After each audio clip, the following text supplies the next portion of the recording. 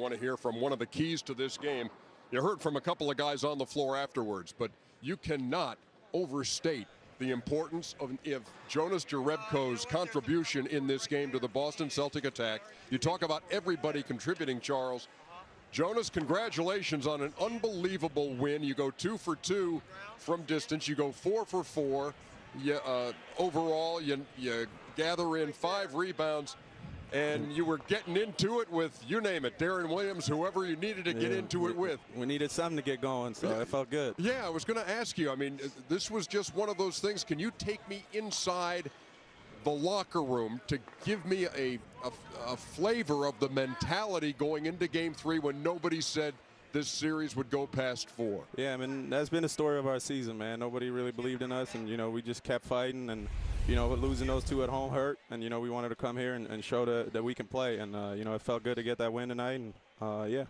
Jonas, Charles Barkley, number one, congratulations. Thank you. Why in the hell did y'all start arguing and fighting with the Cavs? You didn't do that in Games 1 and Game 2.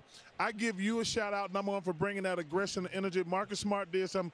Why did y'all just start tonight yapping back at those guys and competing? Yeah, I think we gave them a little bit too much respect in those first 2 games. And, we're out there to compete, and I didn't think we competed that hard those first 2 games, like you said. And, I just wanted to come out there and play aggressive and play with some attitude. And, obviously it felt good to knock down some shots, too.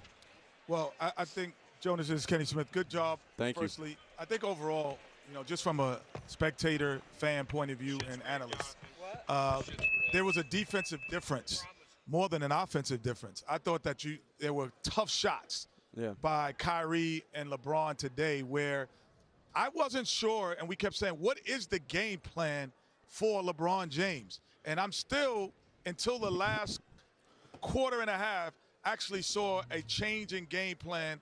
And was there one? Yeah, there was a change in game plan. I think we played a lot better today. We tried to make him shoot some jump shots, contested, not letting him get to the rim, and just play physical. I think we did a good job of it, and, we're going to try to do it next game, too. Well, let me ask this question. Yeah. Number one, congratulations. Do you hate Kelly Olynyk's man bun as much as I do? Yeah, I mean, maybe if we win this series, we can get a bet with him and he can cut it off. So hopefully we can win the series and get it done. Hey, Jonas Jerebko, congratulations very much on an unbelievable Boston effort tonight. 2-1 series now. You're assured of a return to Boston for at least a Game 5 in this series. Feels good. We owe the fans that, and we're going to go get a win in Boston and then hopefully get one next game, too. Thanks for taking the time, man. Nice going. Hey, Ernie. Yes. It can't be overstated, his contribution, because to me, he's the first guy who started yapping back at the Cavaliers. And at some point, it just becomes pure competition. And his energy, it shows up. When he got into it with Darren Williams, he starts yelling at Kevin Love, talking about, you're flopping, you're flopping. Get up, you're flopping. I mean, man, that fires everybody up. Charles and I talk about this all the time.